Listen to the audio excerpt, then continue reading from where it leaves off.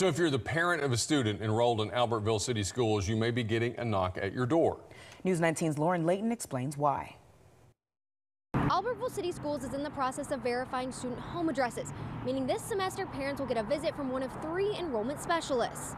If the people are not at home, then there will be a message left in an envelope with a business card of who to contact to update or verify the residents. If they are home, guardians just need a piece of official mail on hand to show the visitor their home matches with the address listed on school records. School leaders say for the past 5 years this has been procedure, but now it's more important than ever. In the past few years we've gone from 2,000 students up to over 5,000. We have a lot of parents that may have moved locations. Phone numbers change, addresses change.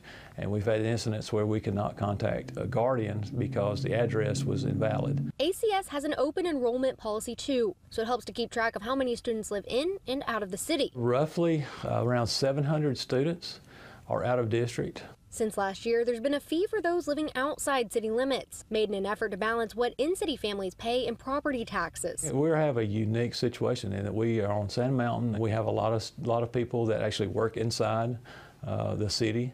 It would be more convenient for parents to be able to bring their students to the city that they work in. It's $800 a year for one student, $650 for 2, and $500 for 3 or more kids. But an upcoming vote will clarify who qualifies to pay those dues. If the board votes to revise the policy, anyone prior to June the 30th of 2021 would be grandfathered in from ever having to pay the enrollment fee. The school board is set to vote on any revisions made in March.